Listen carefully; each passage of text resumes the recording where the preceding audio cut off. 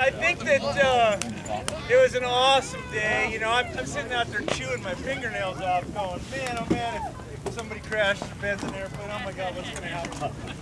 And it was pretty awesome. I think everybody can say honestly that it was a spectacle that was awesome. And you know, it can only grow from that. It got really cool once we really started to figure out airplanes, times, and then we started getting those brackets down at the end so they can go head to head and make it pretty challenging. And there's a lot going on, more so than just a go land short and stop, walk away, drink your beer as a winner. You know, you're pulling power. Should I go with flaps? When should I pull? Ground effect, get out of ground effect. There's a lot going on, and it was pretty cool. So kudos to all you guys who did it. Yeah.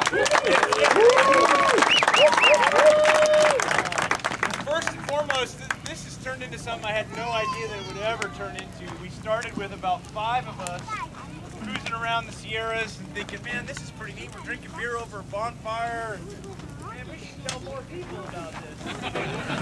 Myself and Emmett, Rob, the crazy Red Mooney driver, who's not here this year.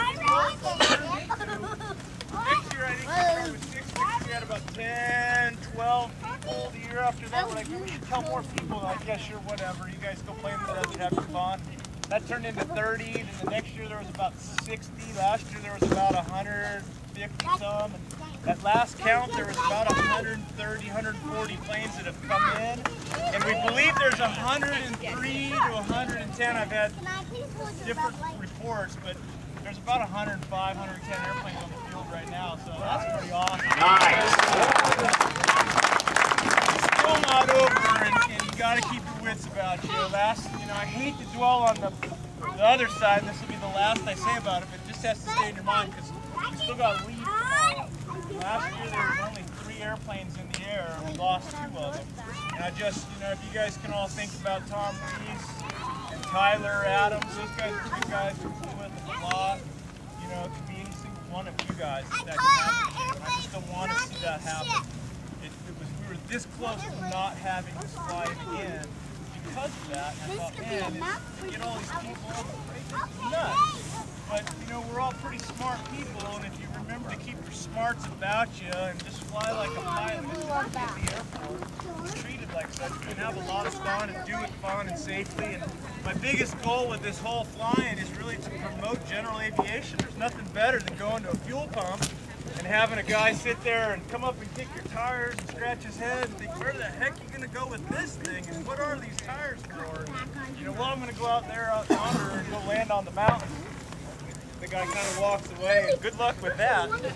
It's pretty neat that we have this kind of community that wants to come and hang out and play in the mountains and land off field and get into the backcountry type flying. I think that when we're traveling around, going to our Oscog, very school events, or aviation stuff, it's a big deal and a big part of the action support ski industry, skydiving, all that. All of our friends are some of the best amazing. I see all the time. I was just kind of flying reminds me of what the action support industry was 20 years ago. Now all of a sudden there's sponsors coming in. We've got a full box of stuff that's brand new sponsors. Gravel off. You guys don't want to mark this back there. And magazine with airplanes with big tires. There's a McDonald's commercial with high fly and J3 and the wheel.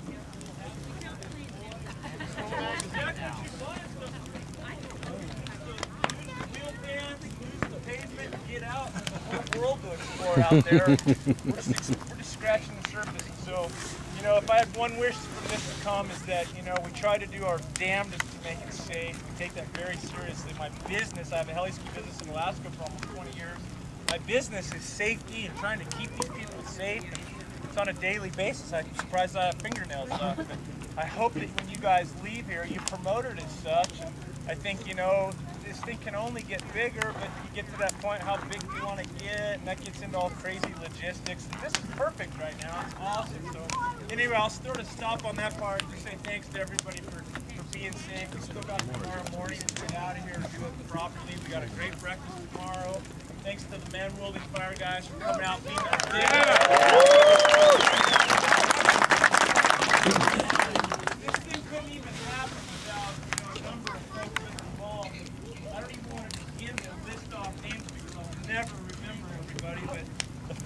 road guys, those that came in and brought the porta potties out, the cookers and the food, everybody that helped with the stole drag, the guys that are filming and doing all the video stuff, the pyrotechnics that's going to go on.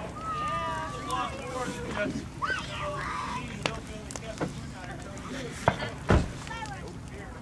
those guys all really made it happen. And then really the air response guys, Corey and all his crew over there selling t-shirts and raffles and all that kind of stuff. So it just comes back to where we can distribute this. It's not a cheap thing, but it's not that expensive. I don't do it to make money. I do it to have fun.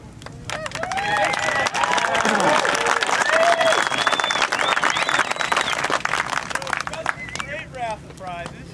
And first and foremost, just because I think that we honestly have a winner from the stole drag contest. He's got to walk away with a prize. You only got one guy beating when never got to come back. Who's that guy? I don't know who that was.